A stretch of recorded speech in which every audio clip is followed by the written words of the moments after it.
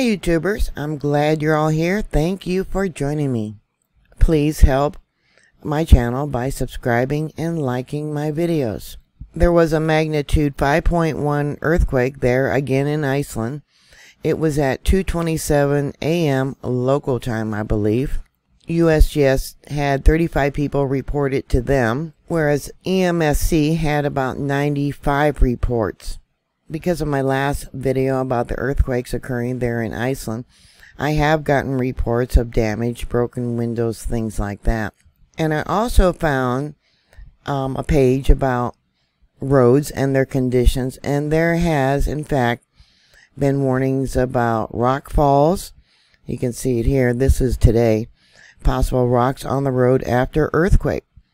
Another one. Possible rocks on road after earthquake. And then up over here, the bridge has been damaged. Maximum load is 10 tons. And that's probably because of the earthquake. Yeah, they've had about 10,000 earthquakes since this weekend. There is also reports about limiting the weight limit for trucks, semis, things like that. More than likely because of cracks that have developed in the road. This one here is more recent. This is August 2nd until the 3rd. Due to the risk of road damage, some roads will have to reduce axle load, and they give a link to the page that I showed you there. Homes and power are heated and electricity generated by geothermal plants. Here's a map showing the locations of many of those geothermal plants, and I put them on Google Maps, some of them. The recent earthquake was near the capital of Iceland. This 5.1 was 6.2 miles in depth. This here, let me bring it out. Up over here, this is the capital. The earthquake that I reported last was down over here. That's the 5.3. This here is the report map of that 5.1. USGS gave it an intensity level of 4. And right there, you can see it. Intensity level 4. But then also to the east, yeah, we got intensity level 4 also. Which means it was felt indoors by many, outdoors by a few. At night, some would have been woken up. There was one report, one fellow said he was woken up 3 times last night by these earthquakes. I know darn well with an intensity level of 5.1, yeah, they do have damage.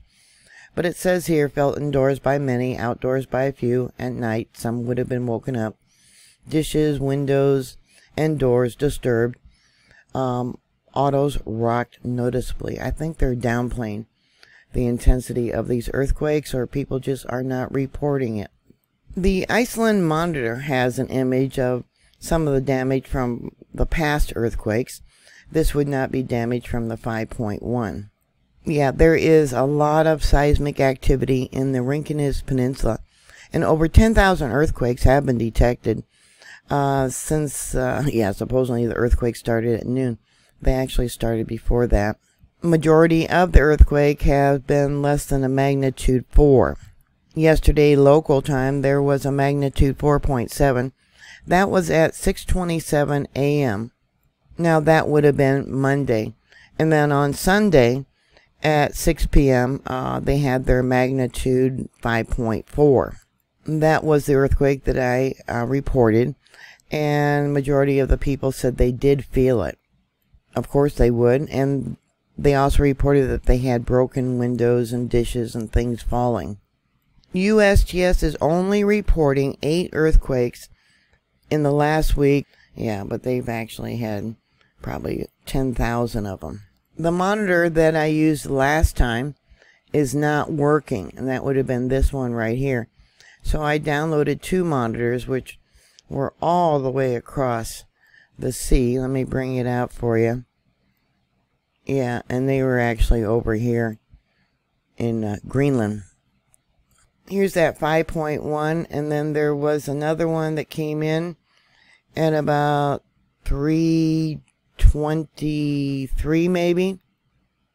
I don't know why that monitor closer to where the earthquakes are occurring is not working.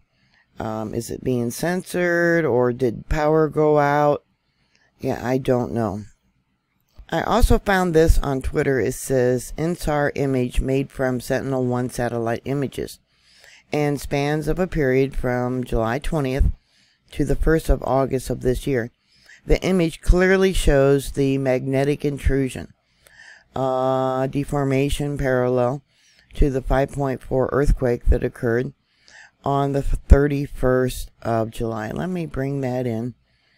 And of course, the deeper the red the earth image, yeah, that's where magma is coming in at. Let's go in a little bit farther, and I'll bring this over for you. And this is where a lot of the earthquakes have been occurring. Let me bring it out. Yesterday, the police there in Reykjanes Peninsula, the Department of Civil Protection and Emergency Management, decided on a protocol that takes steps in the case of an eruption and what to do, and how to work with the Met Office regarding information to the public. This here is one of the geothermal plants. I believe this is called the Blue Lagoon, where people go in and enjoy the heated waters that comes up from the magma underneath. People are being advised to make sure no heavy objects are near their sleeping areas where they could fall. Yeah, you don't want to be hit in the head with things you might have around your bed. And that would include during the day, your living areas where you may be sleeping or eating or watching television. People hiking are also being warned about the possible of mudslides and stones rolling down because of the earthquakes. Yeah, and also bridge damage like they got here. And then they got rocks that fell down over here. I also received reports of broken water lines. Here's another area where they could have rock slides, and you can see the hikers. Evidently from yesterday's earthquakes, drawers and cupboards all opened, food items fell on the floor, decorative items on shelves and photo frames all fell to the floor and break. It evidently was a big mess, and yeah, I'm sure they got a big mess again this morning to clean up. Yeah, and they got breakage of windows, plaster, and water lines.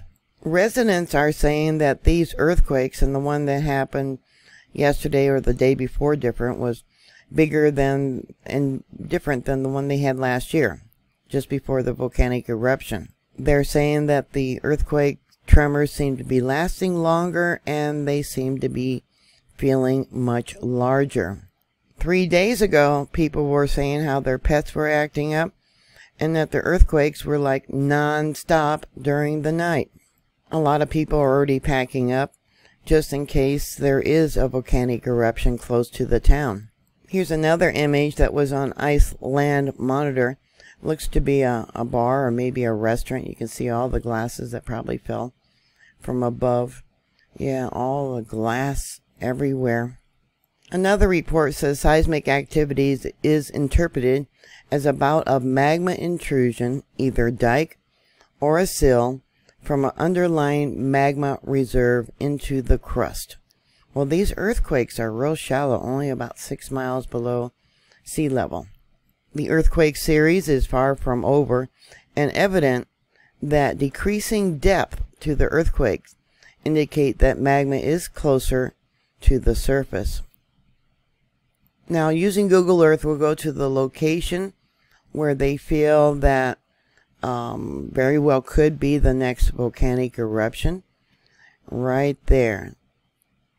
Farganos Palash. I know I am murdering the name of that mountain, or mount, one or the other. And you can see these are the past earthquakes from I was tracking before the last eruption about a year ago.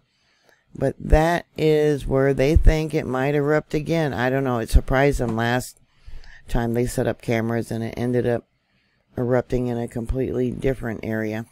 Now, today is August 2nd, and this was posted on August 1st.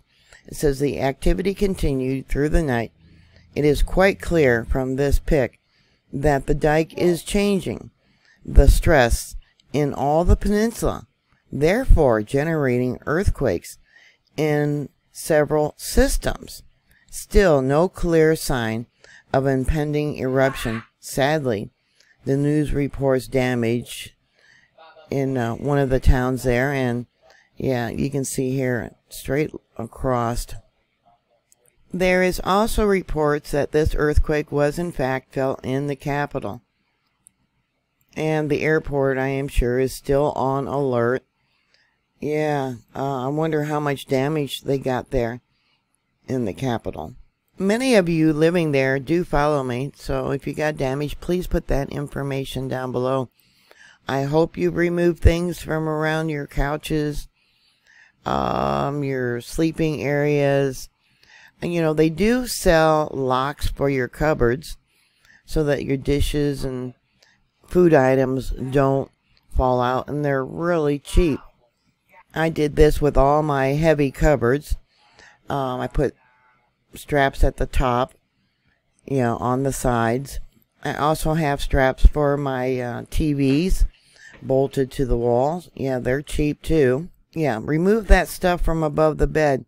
And as I've told people before, if there is a large earthquake, and if you're in an apartment building, get on the floor next to the bed. That way you have the mattress and the frame of the bed holding up the ceiling if it does collapse, and maybe a dresser next to it, so it kind of makes like a little cubby hole for you guys to hide in, and then put a pillow on the back of your neck.